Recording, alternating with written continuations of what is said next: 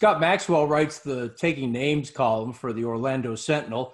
3 times a week, his column focuses on the interesting, funny, and sometimes maddening things that make Florida, Florida.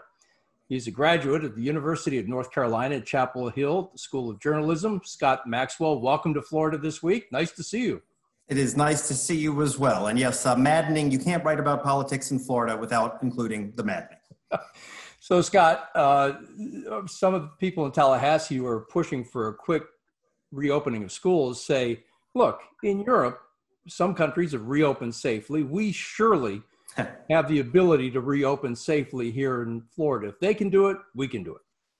Yeah, that's sort of an apples to orangutans comparison, because one of the things you look at is some of the countries in Europe have opened safely, and the model they have opened with is a maximum of 10 to 12 students per class, and that's the only way they feel they can allow for social distancing. We are so far out of the ballpark, we're across the highway and maybe in another city.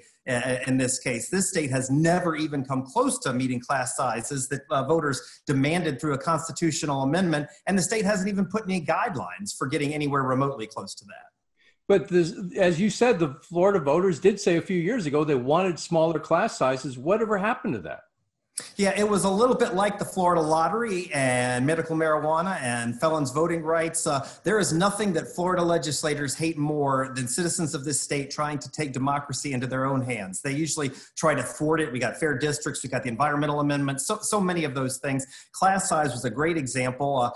Citizens thought that we can make this really clear. We say no more than 18 kids per kindergarten class, no more than 25 in high school. It's in the Constitution. How can they change it? Well, they did change it, as I think you are well aware, and they did it through really wily, wicked, creative ways, such as originally parents said, okay, this just needs to be core classes, because we don't care about if a band class or a chorus class has 40 people. We don't care about extracurriculars. Well, lawmakers just decided to call virtually everything an extracurricular. Suddenly, marine science and AP English, those were no longer counted as core classes, and they could have a lot more. So we are starting from a place where classes have always been crammed full, and that's a bad place to be in a pandemic. Scott, everybody's worried about unemployment, but you're there in Orlando. A lot of the theme parks have cut back hours. They've laid off staff, and the revenue is down. The number of people visiting the theme parks is down. How's the economy in Orlando doing? It is awful. It is one of the 2 worst local economies in the United States. Pretty widely viewed among major metros. Las Vegas and Orlando are the 2 most hardest hit economies in the country. And that's for a pretty basic reason. People are not traveling, as you know. Planes aren't flying. If they are flying, they're only partially full. Our hotel tax revenue, which is really the way you can measure whether people are traveling, was down 96% first month after this pandemic. So what that means is you just have a boatload of low income people who are really living on the edges of poverty, scraping to get by with no safety net, have no net right now at all except for unemployment.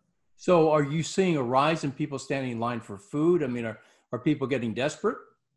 People got desperate from the second week of this thing. In fact, one of the first columns I wrote back in March was the talking to about 6 different nonprofit CEOs that said we're being hit like never before. These were people who came in their theme park uniforms to food banks when times were good because they couldn't make ends meet. And as you remember, people went weeks, sometimes months without getting their unemployment checks. These are folks who lived on the edge, and this pandemic just pushed them right over. Scott, one last question. Governor DeSantis, his administration is going ahead with giving a contract to Deloitte to handle some aspects of Medicare here in the state of Florida. Deloitte is the same company that came up with that screwed up unemployment system that you referenced just a moment ago. So now the state is saying, Deloitte, right, you're on track to get this new $100 million plus contract. What do you make of that? I think a lot of people are really troubled by that, and for darn good reason. I mean, I think this would be, I wrote in my column, this would be like eating a half of a fish saying it gave me food poisoning. I can't wait to eat the other half. I mean, it doesn't make sense. We gave this contract to the company. Everyone has said it was screwed up.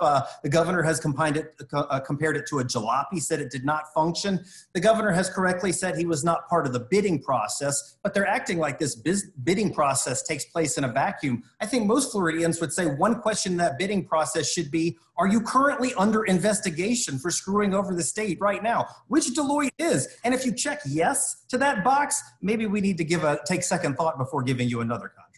Scott Maxwell, thanks for coming on Florida this week. Good to see you. I hope you come back. Likewise. Thank you.